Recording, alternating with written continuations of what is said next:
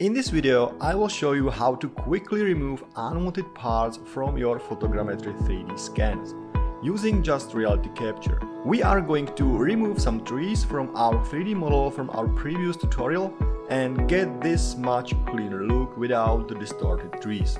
Let's begin. When doing photogrammetry 3D scanning, you often end with parts of your model that are not perfect, were reconstructed badly, and you would like to remove them from the 3D model. Very often it applies to trees. Trees have very complex shape, and more importantly, leaves are constantly moving a little bit in wind, so it's very hard for photogrammetry software to properly reconstruct them. So often, instead of at least an approximate shape of a tree, you end up with some weird, deformed, kind of zombie tree, like at this model of the medieval castle from our previous tutorial. These trees at the main courtyard doesn't look good at all, and we would like to remove them. It is a fairly easy task in reality capture. Of course, you can do it outside, export a 3D model into something like Blender, ZBrush or 3D Code, do the cleaning there and import it back, but it's fast to do it in just reality capture. As the first step, let's select the parts we want to remove.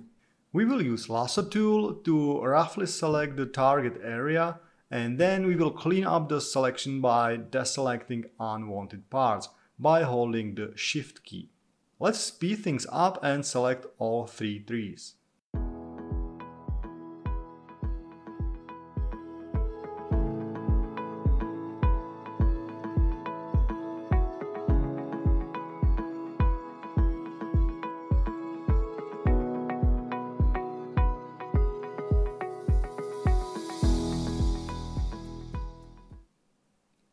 When we have selected all the parts we want to remove from our model, let's use filter function to filter them out.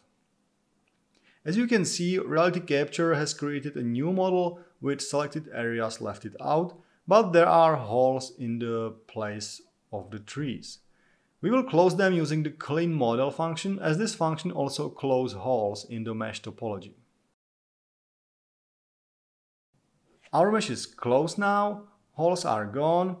Well, as you can see, reality capture did a kinda awful job closing the holes. If we would use any 3D application like Blender or 3D Code, the results would be definitely better. But let's live with that for this time.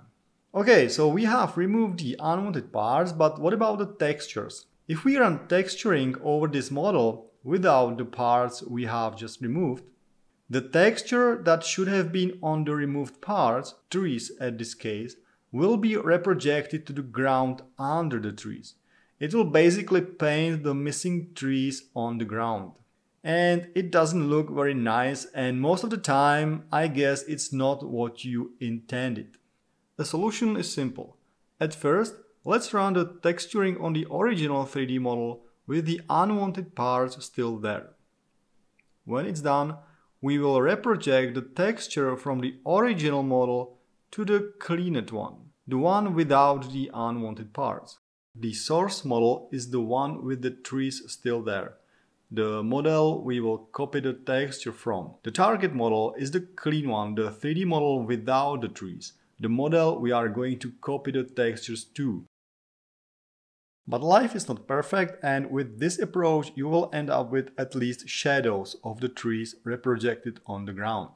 And it looks maybe even worse than the model with the trees reprojected on the ground. But now these spots are much smaller and it's gonna be much easier to retouch them. To do that, we need to export the model and use some external 3D application, as this is not something you can do in reality capture. We will use Blender. Let's export our 3D model. Do not forget to choose to export textures in the export dialog. Let's open Blender and import our 3D file to it.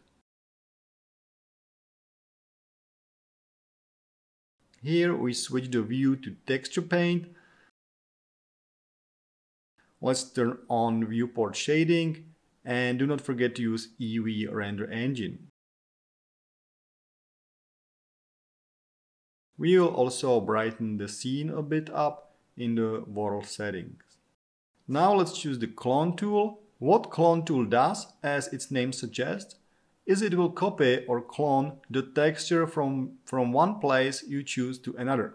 So at first you need to choose the place from where you want the texture to be copied from. You select it by holding the Shift key and right-click on the mesh from where you want the textures to be copied. Now you can clone it just by left-click on the new place.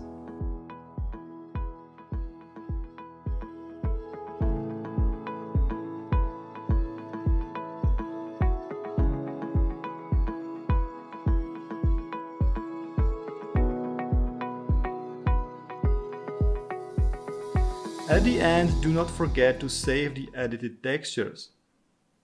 Going to Image and click on Save All Images. And that's it for this tutorial. Now you can import the model back to Reality Capture and continue in your workflow, or for example export the model from the Blender into a GLB file and import it to CrossCloud to share it online, as you can see here. Thanks a lot for watching. More photogrammetry 3D scanning tutorials are coming, so subscribe if you will and stay tuned.